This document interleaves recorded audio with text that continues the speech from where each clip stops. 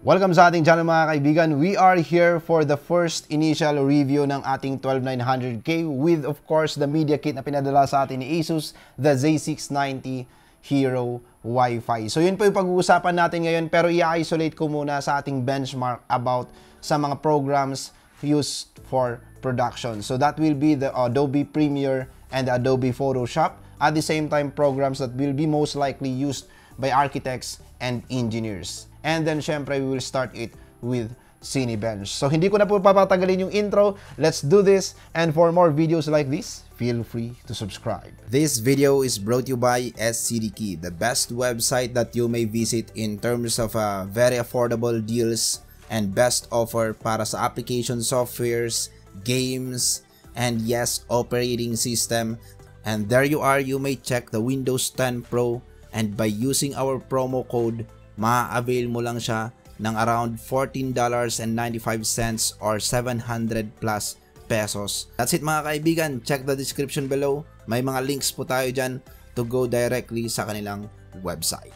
To start with, tulad ng sinabi ko kanina, it's just more into production review. So, ang gagawin natin is hindi muna natin isasama yung mga gaming benchmark, power-related benchmark. That will be for the next video by tomorrow and the following day. So that is a series of videos about Intel 12 Gen until November 10. Yun po yung pinaka last day natin na magre-review ng 12900K for a PC build naman, and i-include na po natin doon yung mga AMD counterpart na comparison.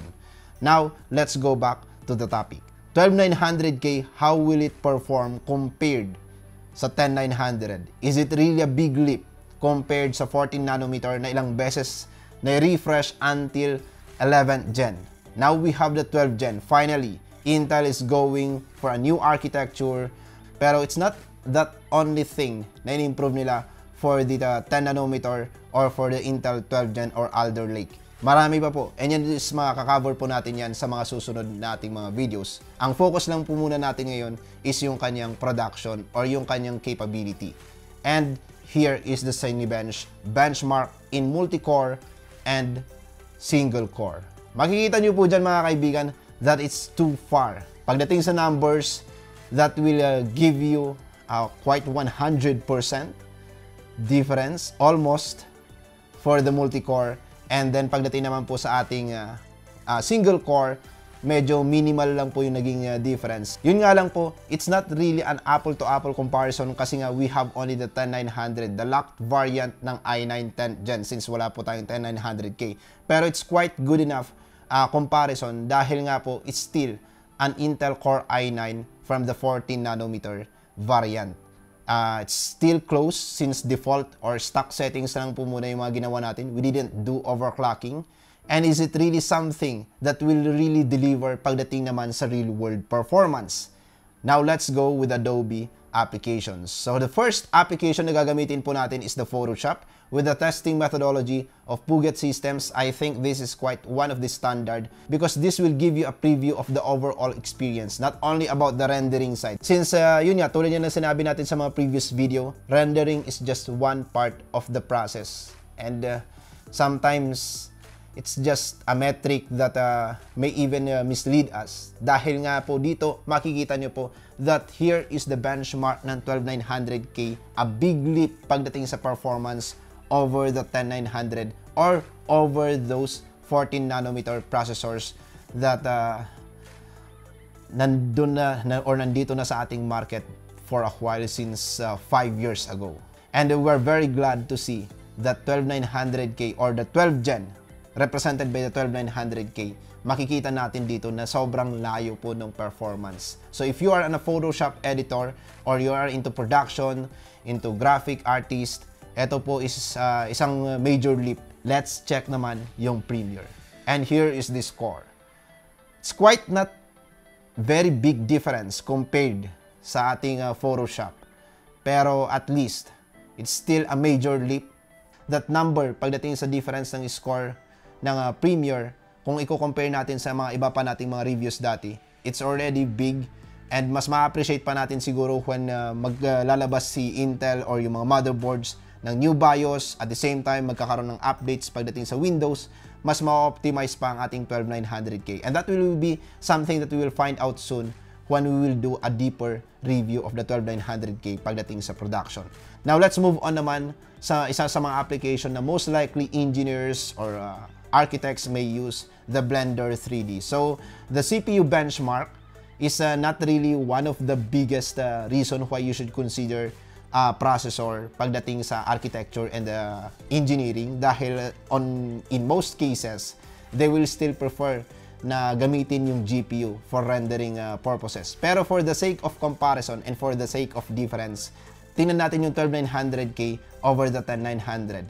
And here, 8 minutes for the 10900.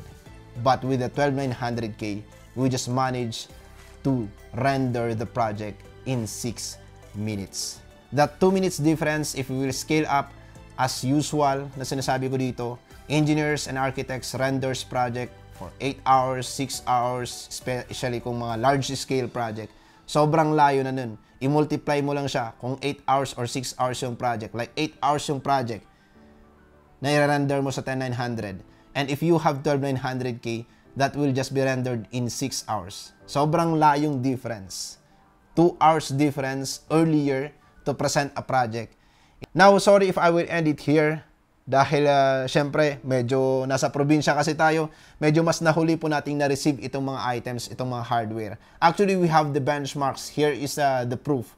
We have lots of data, pero I don't want that this data may mislead you dahil ang dami ko pang gagawin. Kailangan naming ulitin yung test just to be sure na hindi kami magiging kumbaga may mislead you or misinform you. So, by tomorrow, keep posted dahil susundan po namin kaagad ng isa pang benchmark video ang ating first or initial review of the 12900K. Pero at least as of now, you have the idea that it is really worth it na kahit kaka-upgrade mo lang ng 10900, 10th gen, 11th gen, you should consider going for a 12th gen processor.